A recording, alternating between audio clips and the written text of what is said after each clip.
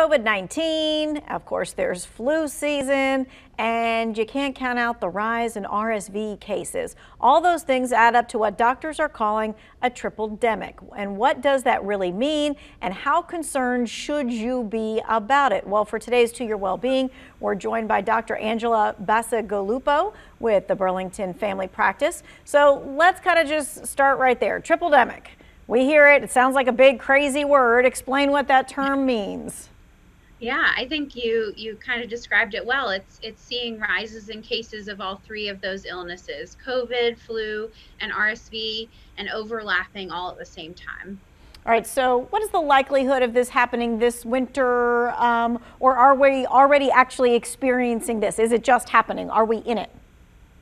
Yeah, we're already seeing rises in all three of those illnesses. So, of course, COVID has never gone away. We continue to see COVID cases in our patients regularly, and we are expecting another surge of that later this winter. We're already seeing a record rise in our flu cases much earlier in the season than we typically do. And then our RSV cases are really high, especially in our pediatric population currently. All right, so out of those three conditions, you got the COVID-19, the RSV, and the flu. Is there one that is more prevalent in our area right now? Well, I think they're all pretty prevalent, and we're seeing them in different populations. Like I said, pediatric population and elderly folks are more likely to be affected by RSV more severely. And then we're seeing flu cases in all demographics, and we continue to see COVID cases in all of them. Okay, and so I think to myself, just like what we asked about, COVID, and everybody just kind of gave their best guess of their forecast of this, how long is this tripledemic supposed to last? Yeah, and you're right, it's all best guess based on models and things like that, but current models are looking like we'll see this throughout our typical flu season. So RSV and flu season have always overlapped, and that's typically October, November through March, April, sometimes May, depends. So most of the fall and winter. All right, so we're going to continue to talking about this tripledemic. What do we do about it? We're all going to be getting together in 10 days. What kinds of things can we do to keep the exposure down and so that we don't all come back in December being sick? We're going to take a quick break, and we'll be back with the good doctor in just a minute.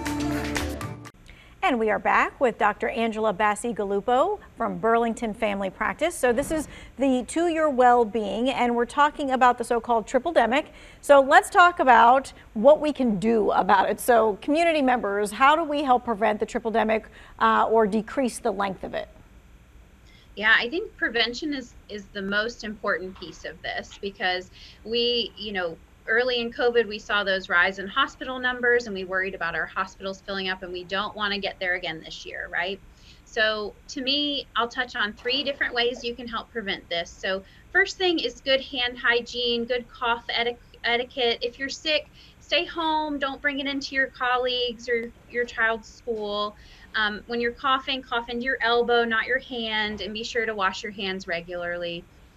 Second most important thing is getting your vaccines for these illnesses. So the COVID vaccine, there's a new bivalent booster which gives some Omicron variant coverage.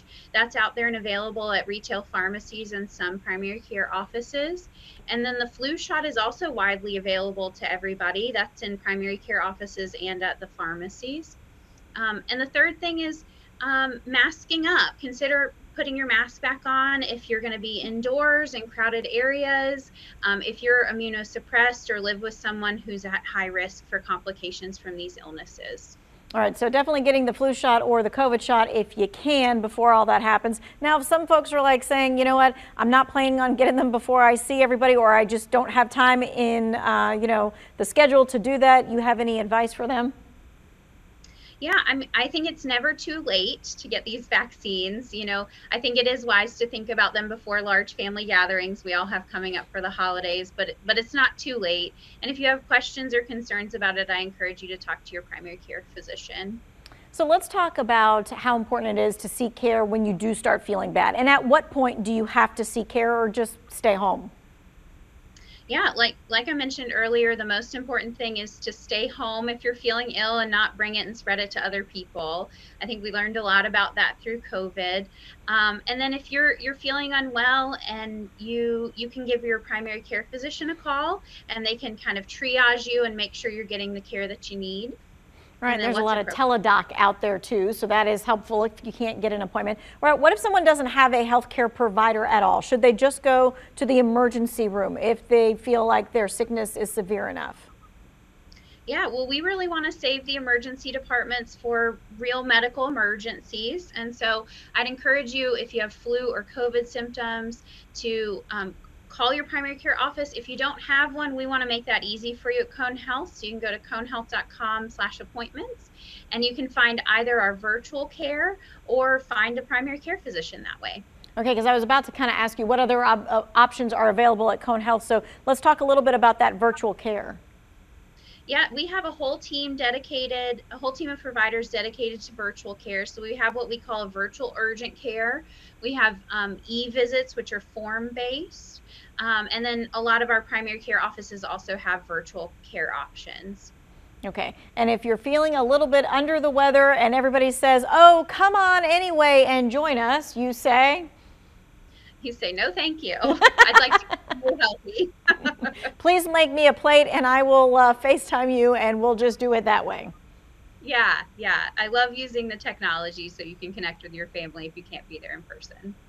All right. Well, we thank you so much. Is there any last words before we go about the tripledemic, about the flu, the RSV, or the COVID-19? Yeah, I'll just reemphasize the prevention. So get your shots, keep yourself protected, and consider wearing your mask. Okay, gotcha. We so appreciate your time and your expertise. We don't want you to miss any of the information that we talked about here. So in just a few moments, we're going to have everything that we just talked about on our website. You can share it with friends and family. Just head over to the To Your Wellbeing section.